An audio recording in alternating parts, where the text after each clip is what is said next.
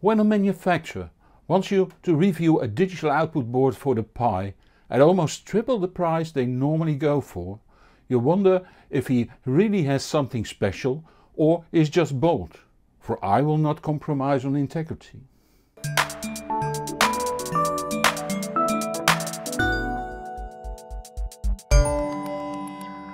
Every few days people tell me that since digital signals are digital, there is no difference between digital sources. All kinds of arguments follow, sometimes well thought out, though wrong, and sometimes simply ignorant. Point is that if I only change one digital source for another, I hear a clear difference on my 3 reference sets, or, if the difference is small, primarily on my big set of 1. And I hear these differences for decades now, as do a lot of my colleagues. If you don't hear any difference, you might buy better gear or watch my series on audio hygiene just to improve your stereo. Or just don't bother. That's your choice. I bring this up here since the subject of this review is a relatively expensive digital audio output board for the Raspberry Pi, and the big question of course is, does it sound better than the clearly lower priced competition? So buckle up for this one. Allo sent me a board and a housing, and as with almost all Pi housings, it came as a flat pack without instructions and made me long for IKEA instructions. But on the Allo side there's a clear instruction video that will help you out. After assembly you end up with an elegant looking housing that, especially with the current non-spring loaded microSD slot, makes it somewhat difficult to change the microSD card. And the same goes for the network connection. But then again, that's mainly a reviewer's thing. Normal people will insert a microSD and network cable only once and leave it there. According to Allo, there are 10 low dropout voltage regulators. These have the advantage of having no switching noise at the expense of some heat dissipation. Having 10 of them on a board means that they must have been rather careful to supply clean power to the different parts and, for instance, keeping the noise from the Pi out of the DigiOne board. Added to that, they also claim to use DC-DC converters that do the same but have switching noise and lower dissipation. There furthermore is extensive filtering, galvanic isolation and then reclocking using the Wolfson WM8805 SPDIF receiver to output the digital signal. There's no optical digital output, for Allo considered that to be a waste of quality, and they are right. I advise to use Toslink only when I suspect that galvanic separation is needed. The Toslink connector has low bandwidth, and if no galvanic separation is needed, RCA is a better choice and BNC the best. Since Allo has provided galvanic separation, it would be wasteful to provide Toslink. But they do offer BNC. Remember the SOTM SMS200 Ultra review I did? No, the Allo DigiOne is not that good, but it has the same charm as the SMS200, the basic model. It performs clearly better than any digital output board for the Pi I have tested up till now, regardless the power supply used.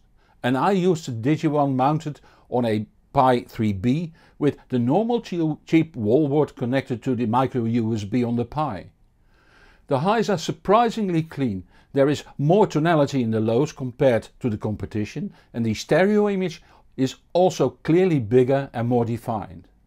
The SMS200 with S-booster power supply offers more detail and sounds more relaxed, but then we are talking about 750 euros of gear, as where the complete DigiOne setup, Raspberry Pi, DigiOne, microSD card, power supply and housing is under 200 euros.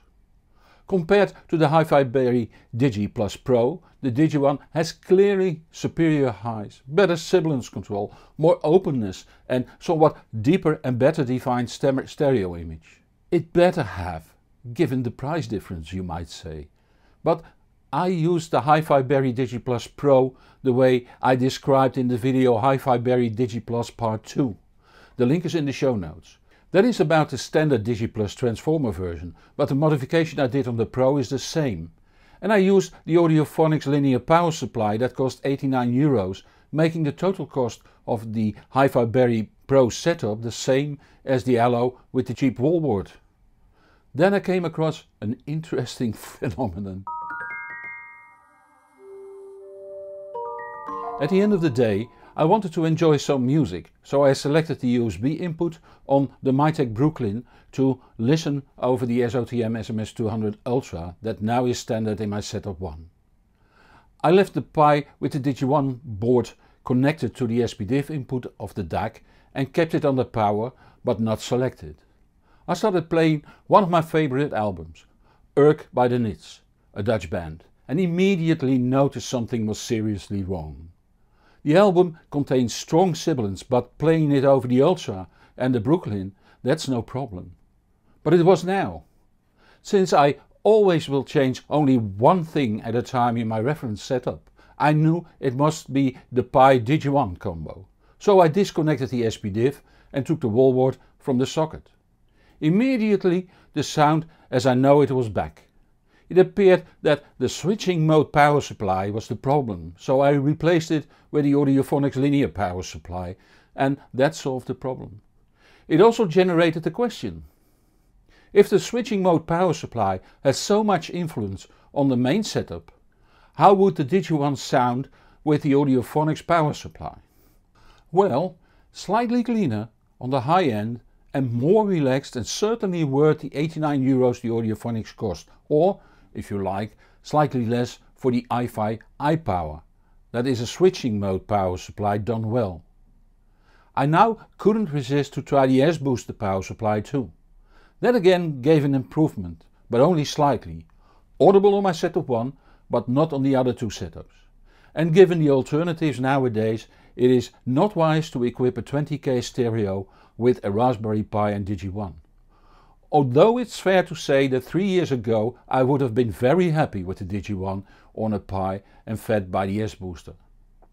In my set 2, costing around 3K, it is a very fine solution when used with the Audiophonics or Hi-Fi power supply. And clearly the better choice than the competition. Whether it's worth the money in my setup 3, a 1K set, I find hard to say, since I was stupid enough to start with my setup 1, and once you have heard the artifacts of a device, you will hear them everywhere. My guess is that it will be noticed by some, but not by all. For a simple digital output board for a Pi, the price of $99 US seems steep, rather steep.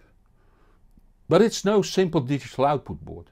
It is of very high quality compared to the competition. Sure, use a micro Rendu or an SMS200 and you get an audiophile power supply and you get even more openness, more detail, cleaner highs and so on. But the tested setup with the standard power supply running the RAW PA image and Roon came at about 65% of the SMS200 sound quality using an S-Booster power supply. Using the Audiophonics linear power supply brought it to say 75% of the SMS200 with S-Booster. And please don't ask me what 75% means. I'm just trying to give you an impression, and that judgment will vary depending on your auditory system and your stereo. Let me also put it in another way. If you have a stereo in the same realm or higher as my setup 1, the best choice I have found until now is the SMS200 Ultra at 1700 euros or more, including a proper power supply. Below that, the standard SMS200 would be my choice, and then the Raspberry Pi with the Allo DigiOne board and the Audiophonics power supply. Please do understand that I haven't reviewed all available products on the market, and if there is a manufacturer that thinks its product is better, please contact me. This review started that way, and I'm glad Allo did contact me. Developments in the digital music reproduction go quickly now, so if you want to stay informed, subscribe to my channel or follow me on Twitter, Facebook or Google+. See the show notes for the links. If you have a question, post it below this video, but please don't ask me for buying advice. See my About Questions video to find out why. If you like this video, please consider supporting the channel through Patreon and see super exclusive videos too. Just $1 a month will do. The link is in the show notes. And don't forget to tell your friends on the web about this channel.